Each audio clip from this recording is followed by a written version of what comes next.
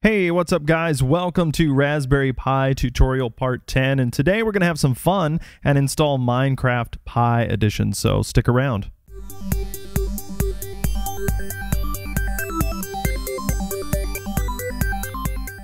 Alright, so a little confession here. I've never actually played Minecraft before, but it's always looked kind of fun, so I decided I would see how well it runs on the Pi, and it actually runs surprisingly well, so decided to install it today, and it's also pretty easy to install, so let's get to it.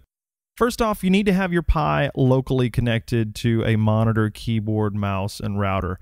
I'm not going to bother with trying to set this up to run remotely across a network, so if you typically run your Pi connecting via SSH or VNC in a headless sort of setup without a monitor, this probably won't work. Anyway, let's get started.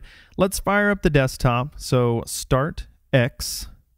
And now once that's up, let's open up our terminal.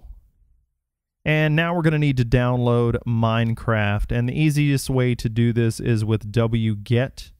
And I'm going to provide the link that's in the description below. So wget https://s3 amazon.aws.com/assets.minecraft-pi-0.1.1.tar.gz. Wow, that's a mouthful.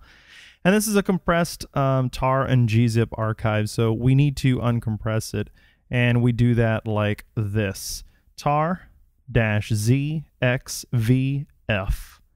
Then minecraft-pi-0.1.1.tar.gz.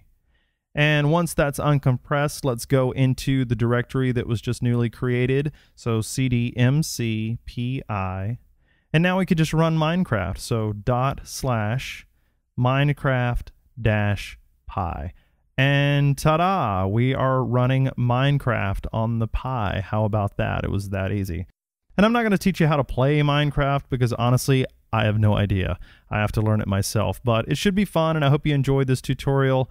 I'm going to go play now, so until next time, thank you for watching.